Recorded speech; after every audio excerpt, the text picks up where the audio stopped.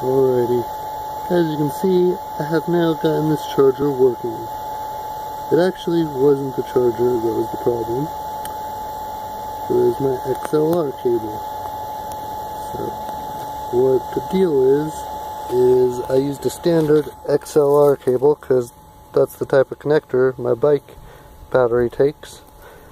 But I didn't realize it was not wired to the standard configuration.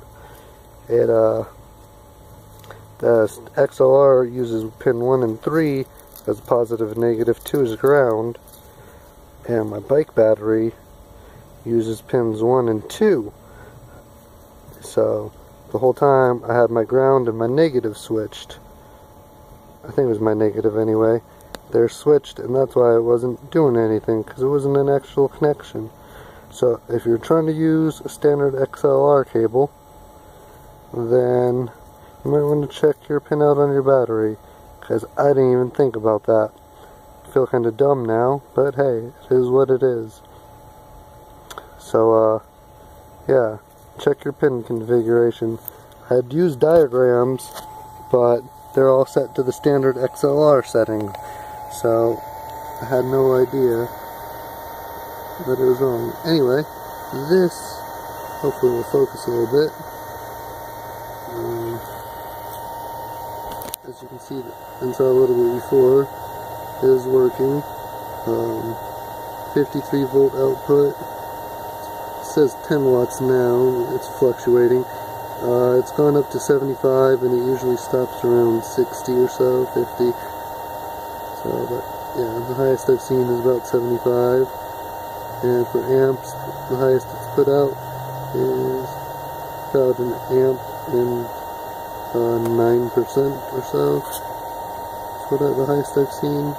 So I'll stop recording that since it's blurry. But there's my panels.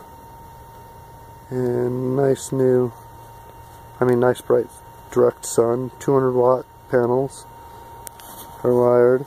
As you saw in my other video, they're wired directly into this.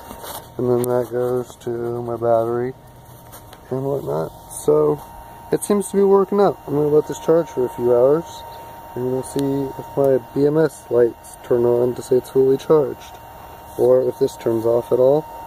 But things seem to be working now. So I hope anyone that was having the same troubles I was having, or similar, hope this helped you out. My next stage is, for this project, I think since now I have 2 of these, because the company sent me a replacement even though I didn't need it apparently.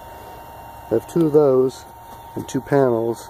I think I might try wiring the 2 panels each to their own charge controller, and then that to the battery pack.